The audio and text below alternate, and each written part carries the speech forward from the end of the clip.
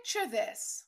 Meet Doug, the self-proclaimed numbers guy who's deep in the throes of questionable research. He's been debating for hours, yes, hours, whether to use a ternary system, that's base 3 for the uninitiated, a duodecimal system, base 12, because why not?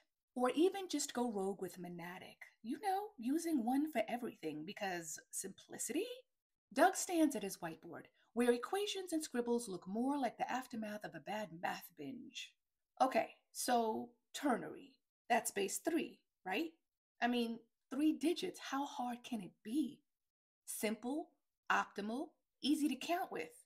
But then again, why stop at 3? Why not 12? Duodecimal, baby!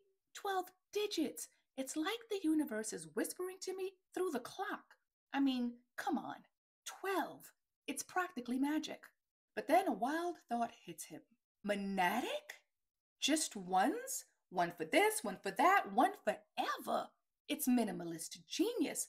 One is all you need. Listen, Doug's research may never see the light of day, but at least he's got a new way to count his endless thoughts.